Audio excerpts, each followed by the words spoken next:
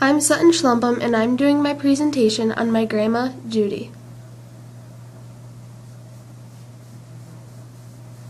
Helena and Richard Sproke welcomed Judith Ann Sproke to the world on November 15, 1944. Judith, also called Judy, was born with rich brown hair and dark eyes. She was welcomed by her older brother Denny in Rock Rapids, Iowa. After her arrival, Judy later welcomed her four other siblings, Sandy, Richard Jr., Kathy, and Curtis. Judy and her siblings grew up on a small farm outside of Rock Rapids. She enjoyed the farm life. At her house, she and her siblings had to cook, do the laundry, and clean. Along with household chores, they took care of their 3 dogs, a pony, and a raccoon. Judy enjoyed being outside with animals, so when the Iowa State Fair rolled around, she always loved going. Although she and her siblings didn't always get along, Judy loved spending time with them. If they weren't outside playing, you could catch them inside playing her favorite board game, Monopoly. When Judy was 5, she started school. She attended country school until she was in 4th grade, then attended Central Lyon until she graduated in 1962. Judy's favorite school subjects were home ec, English, and typing. The highest words per minute she typed was 140. In her spare time, she picked up extra jobs for spending money. Her first real job was a waitress in Rock Rapids. Right after high school, she was hired at a law firm in Rock Rapids. She worked as a secretary.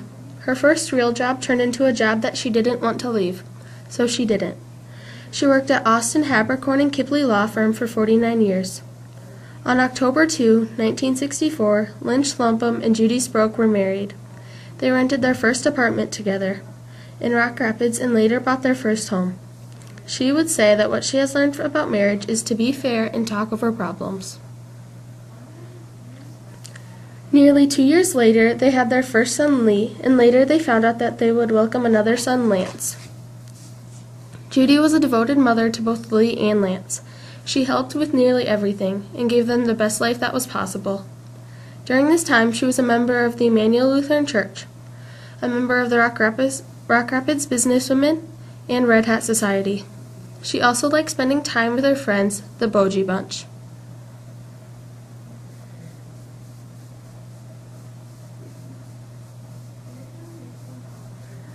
Both of Judy's kids grew up, got married, and had children. Judy's grandchildren are Lindsay, Devin, Tyler, Cole, Sutton, and Afton.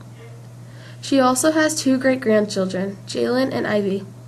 No matter what, you could catch Judy and Lynn at all of their grandchildren's events. She attended every race, dance recital, soccer game, softball game, basketball game, and football game that she was able to attend. When they came to her house, she entertained them by playing piano to them, often playing her favorite song, Whispering Hope.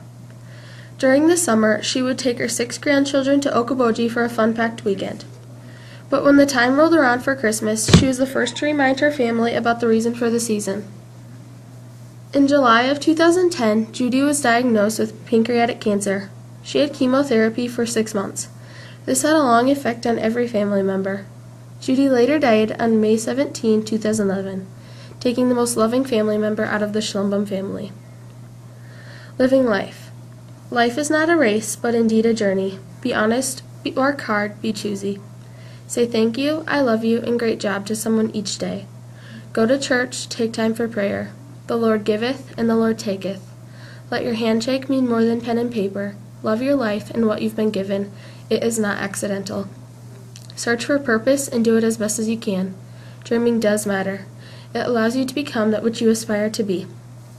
Laugh often, appreciate the little things in life, and enjoy them. Some of the best things really are free.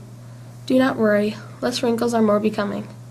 Forgive, it frees the soul. Take time for yourself, plan for longevity. Recognize the special people you've been blessed to know. Live for today, enjoy the moment.